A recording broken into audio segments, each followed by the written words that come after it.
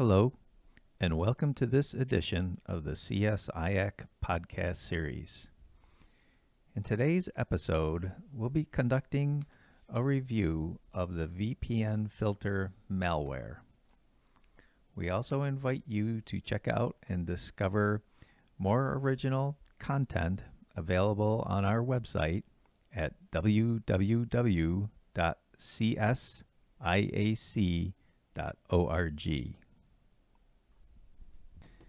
In late May 2018, security researchers announced that certain consumer-grade electronic devices had been infected by a type of malware referred to as the VPNFilter.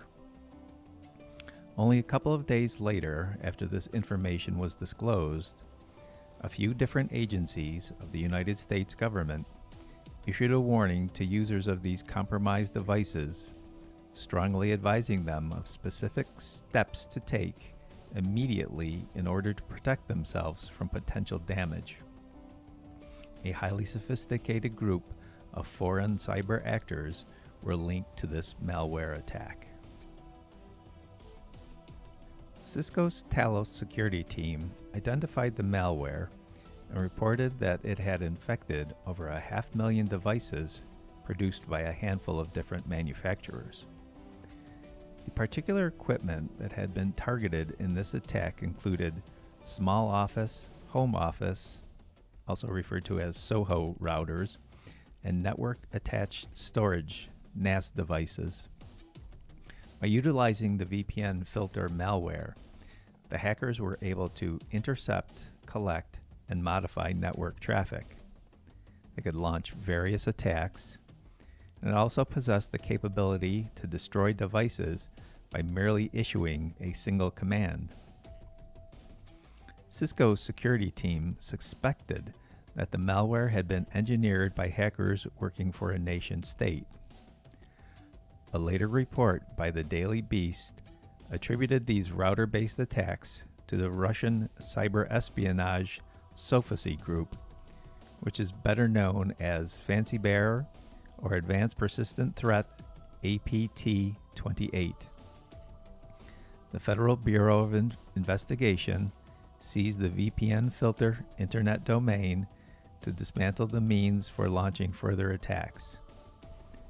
Both the FBI and Department of Homeland Security also recommended that owners of SOHO routers perform either a factory reset or reboot their devices to temporarily disrupt the malware in order to aid in the potential identification of infected devices. Let's examine the features of the VPNFilter. This malware is a multi-stage modular platform.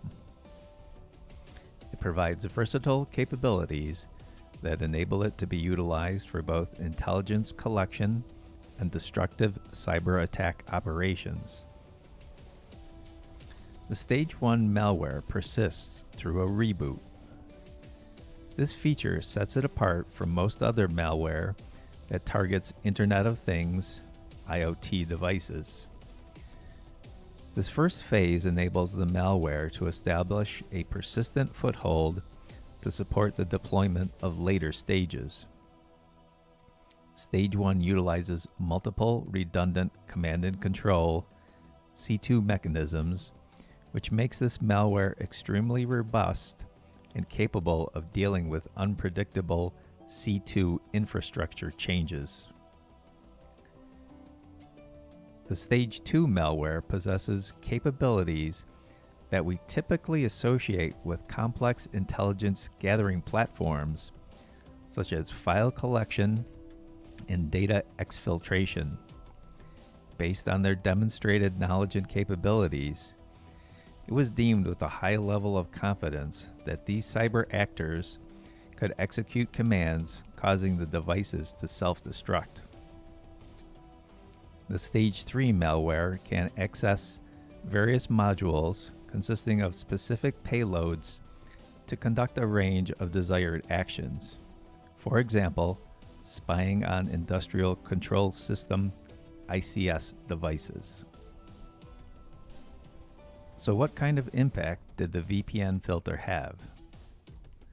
Both the scale and the capability of this malware operation are really quite concerning. Cisco estimated that at least 500,000 devices were infected in over 50 countries. The behavior of this malware on networking equipment is particularly disturbing. Some components of the VPN filter malware allow for theft of website credentials and monitoring of Modbus SCADA protocols.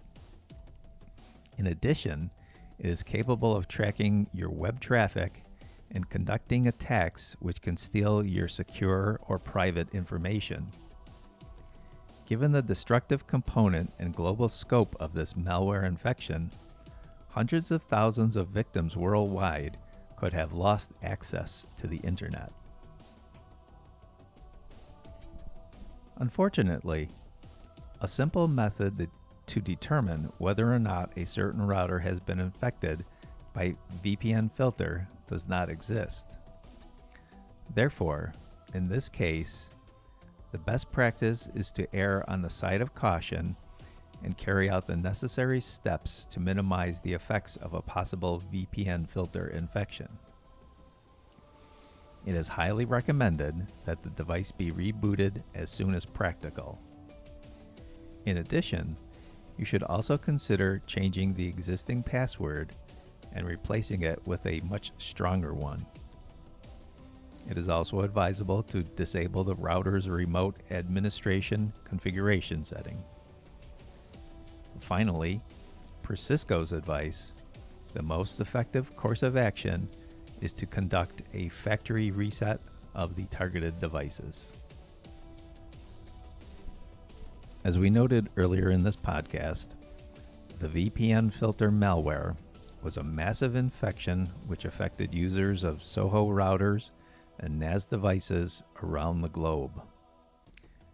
While the Cisco security team members could not pinpoint the initial infection threat vectors with absolute certitude, they highly suspect that known vulnerabilities and default passwords were probably the main culprits exploited by this malware.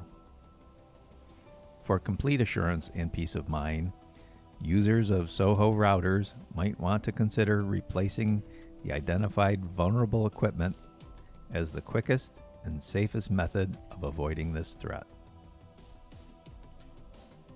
If you are interested in learning more about the VPN filter router attacks, I would suggest you check out the companion web article to this podcast at the CSIAC website.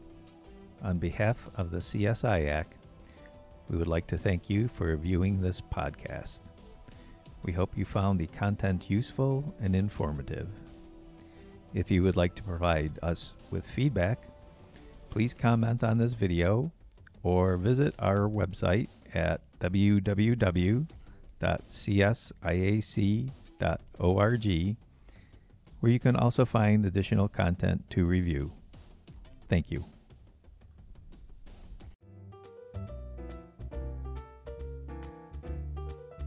Did you know that CSIAC offers free monthly webinars featuring experts in the areas of cybersecurity, software engineering, modeling and simulation, and knowledge management? Come see leading industry professionals talk about industry practices and leading research. Make sure to visit www.csiac.org/webinars in order to subscribe to our mailing list and see when the next webinar series is available. There you can also watch previous webinar series to catch up. Visit www.csiac.org/webinars.